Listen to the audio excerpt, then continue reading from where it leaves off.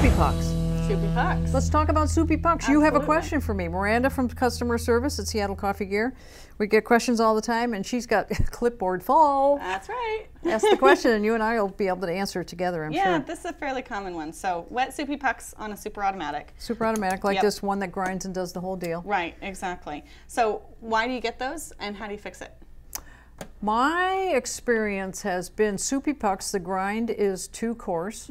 That's one thing, right? Yeah. An oilier bean will make a soupy puck, which we don't recommend oily beans in these machines, Right. so you want to cut that out.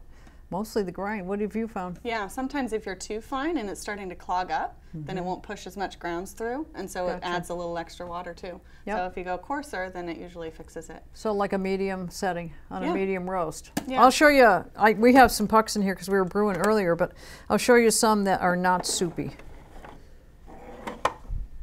This is a non-soupy puck. Let's Right. put this on the white paper, then he can see.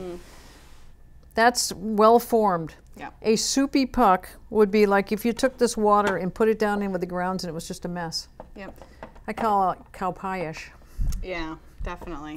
So that's what you are more looking for, is a puck that's more well formed like that. Even after it drops into the, well, some of these have broken apart, Yeah. but for the most part, they kind of stay somewhat in a, you know. Yeah, and a crack here or there, or to break in half, Yeah. that's normal. Yeah, well, like this one here, well, now it's really broken. But anyway, it was broken in half, but mean a that's mess. normal. No, when we say soupy puck, we're talking, It's like half grounds, half water.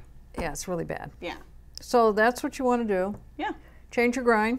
Yep. Not too fine, not too coarse, and don't use oily beans. A Right. nice medium roast will give you a better puck. Well, and whenever you make that change to the grinder, you want to brew 3 or 4 times.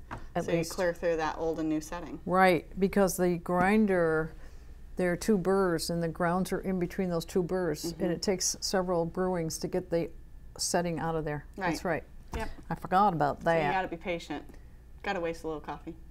What, 30 seconds per shot? We got to be 2 minutes patient? Yeah, well, I don't know. Just saying. Just asking the I just question. can't do that. I know, I gotcha. There you go. So that answers that one. Awesome. You got some more questions? Bring them on. All right, we'll do. We'll look at it. You know I've got a list. Thank I'm you. sure you do. Thank you.